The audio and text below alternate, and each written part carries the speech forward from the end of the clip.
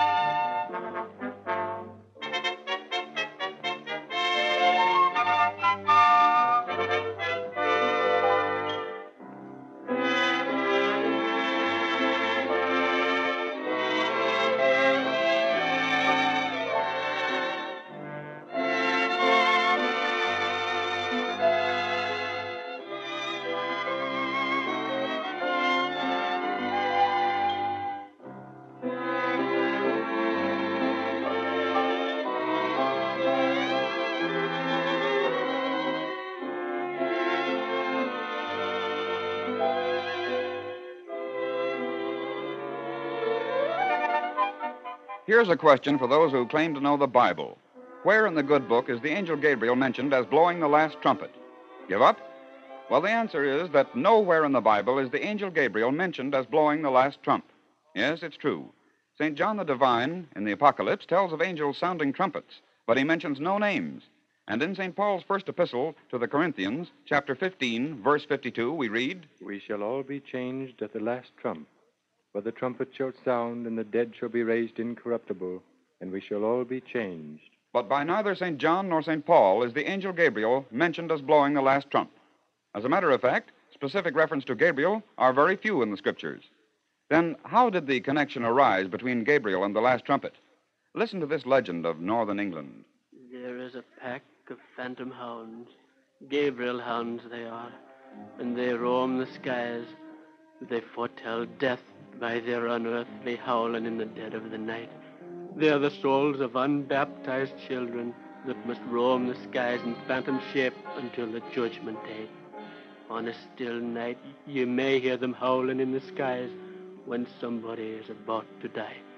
Aye, they are Gabriel's hounds. There we have an interesting superstition that helps to give the angel Gabriel his connection with the Last Judgment. 2, in the same part of England, the sounds made by certain wild geese in flight at night are known as Gabriel's ratchets. Their honking as they pass swiftly over town and village is likened to the last trump. But nowhere in the Bible is the angel Gabriel mentioned as the angel of death blowing the last call to judgment. Can you imagine that? Here's an amusing little story about the 17th President of the United States, Andrew Johnson. It happened just after Johnson had been elected governor of the state of Tennessee in 1853. The door to his office opens, and a secretary enters. Oh, yes, John. Judge Pepper's just arrived, Your Excellency. Wishes to see you. Pepper? Oh, have him come in right away. Yes, sir. This way, Judge Pepper. Andrew, well, it's good to see you ensconced within these venerable walls. Thank you, Judge. Thank you. Sit down. Oh, we can't stay but a moment. I just dropped in to make you a presentation of these. What? A hand-wrought pair of fire tongs and a shovel for my fireplace here. Well, that's wonderful, Judge. Wonderful. That's right. You know, before I studied law, I used to be a blacksmith. Yes, Say, you don't mean to tell me you made these tools yourself? I did just that. And best of luck, Andrew. Well, I must be off. Just took a short recess from court. See you soon again, Andrew. Goodbye, Judge. Thanks. This is a wonderful gift. Made him with his own hands, huh? Oh, John. Yes, Your Excellency.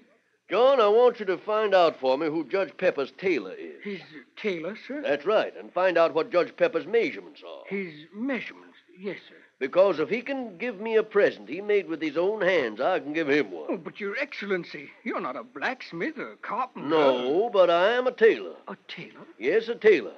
And I'm going to make Judge Pepper a fine black broadcloth coat with my own hands.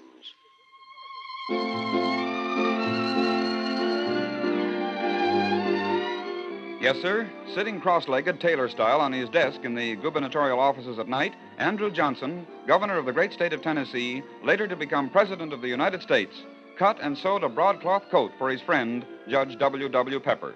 To this day, this very coat rests in the Historical Museum of the state of Tennessee as the only coat of its kind in the world, the only coat ever made by a state governor who was also vice president and president. It was during Johnson's boyhood that he learned the tailoring trade, apprenticed out to a Raleigh, North Carolina tailor, and chained for 6 years to a table and a pair of shears. Another interesting sidelight on Andrew Johnson is this.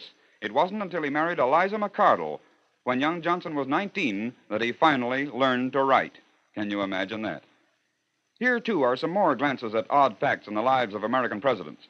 Franklin Pierce, the 14th president, was born on a Friday, inaugurated on a Friday, and died on a Friday. The next president after Pierce, James Buchanan, was the only one who never married, remaining a bachelor until his death. Another strange fact, Virginia, of course, is known as the mother of presidents. Actually, however, the state of Virginia better look to her laurels, for while 8 presidents claimed Virginia as their birthplace, beginning with U.S. Grant, 7 have been born in Ohio.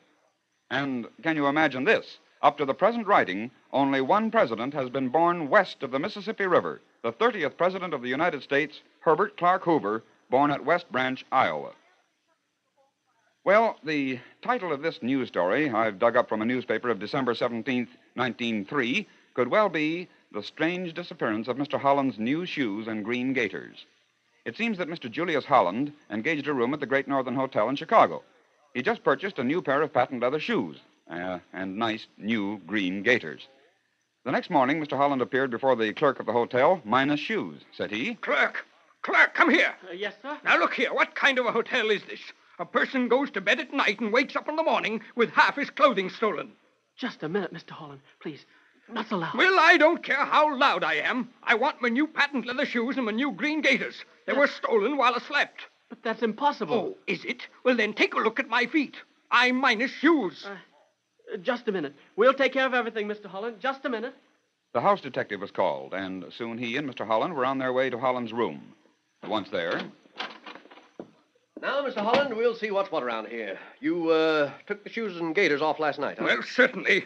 But if I'd known what was going to happen, I'd have slept in them. Uh-huh. Oh, where'd you put them when you took them off? Near the door? I did not. I put them in that box over there. In that box? Of course. Thought they'd be safe there. But it seems Mr. that... Holland, we'll have your shoes and gaiters back in 3 minutes. Well, I certainly hope so. But how can you be so sure? Mr. Holland, you did not put your shoes and gaiters in a little box, as you call it. That, Mr. Holland, is not a box, and your shoes and gaiters will be found in the basement, for that little box just happens to be the outlet in this room for the air shaft. well, thus did Mr. Julius Holland learn that it is not always wise to fly off the handle nor to criticize without reason. We hope Mr. Holland's brand new shoes and nice green gaiters were only a little soiled after their trip down an air shaft.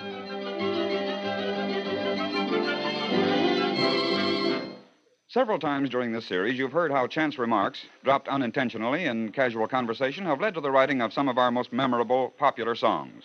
Here's another case. In the early 90s, that famous old New York showman, Tony Pastor, began the importation of English songwriters. He had discovered that those clever British had a certain something in their writing which American lyricists and composers had not yet captured. One of these English writers was Harry Dacker. Shortly after his arrival, he met the dean of American songwriters of the day, William Jerome. And as the two conversed casually... You're right, of course.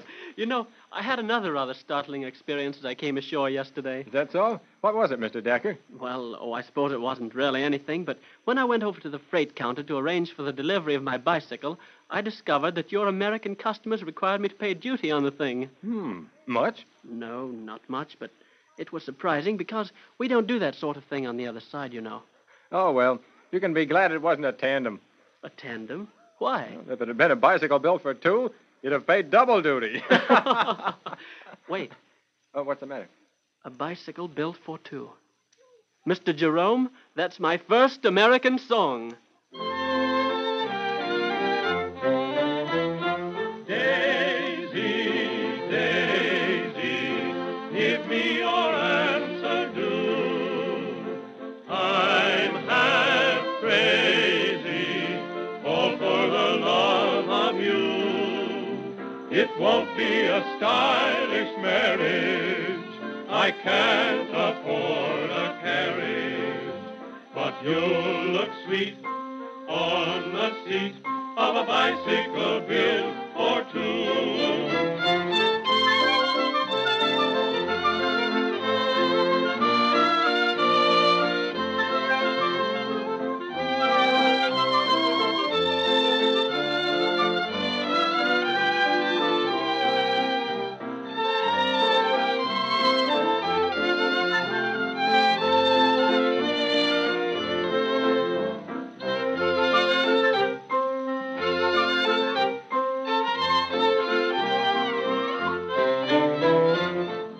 Daisy, Daisy, give me your answer, do.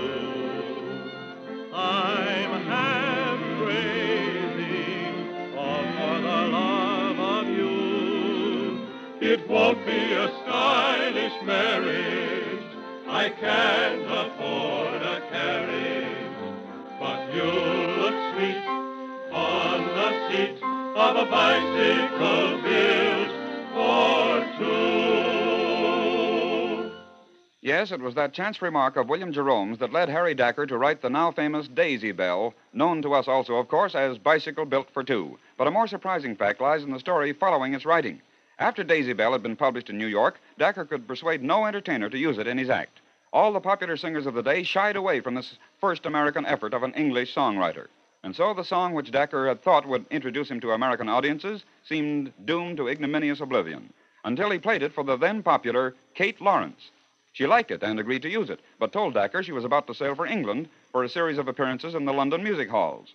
Dacker released the song for her use, and when Kate Lawrence sang it, it caught on immediately. It became so popular that it was even played at the royal wedding of the Duke of York. Naturally, the news of this smash hit hopped the Atlantic, and New York publishers scrambled for the rights to the new song, only to discover that it was already published and in New York.